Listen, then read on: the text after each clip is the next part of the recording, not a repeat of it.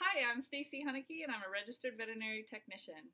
And we thought for Dog Bite Prevention Week it would be valuable to learn how to read dog body language to keep your family safe. So it's important to know that any breed has the ability to bite, but we're going to first look at this Whippet. This Whippet is nervous and it wants to be left alone. I can tell this because, as you can see, the tail is tucked underneath and between its legs. Her back is hunched. Their ears are down and back, the mouth is closed, and the dog really just looks worried. This dog wants to be left alone. Let's look at this little Chihuahua. A lot of little dogs exhibit these behaviors. The one I'm noticing here is the paw lift. This is a sign that they're pulling away from you. They want to be left alone. This dog's also showing the closed mouth. The ears are down and back, and you can see a tiny bit of the white of the eye.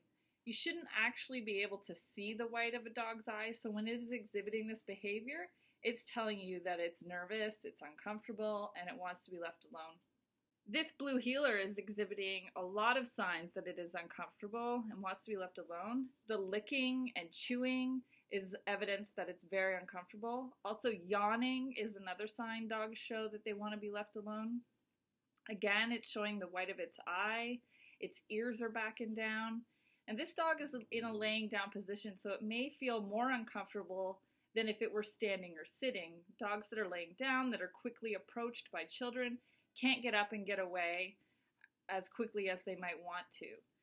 As an adult, if you see dogs exhibiting this behavior, you should intervene, move the dog to a kid-free area, and provide them with a toy to keep them busy. So in summary, I hope you learned how to understand what your dog is trying to tell you and that you'll have great, safe interactions with your family from now on.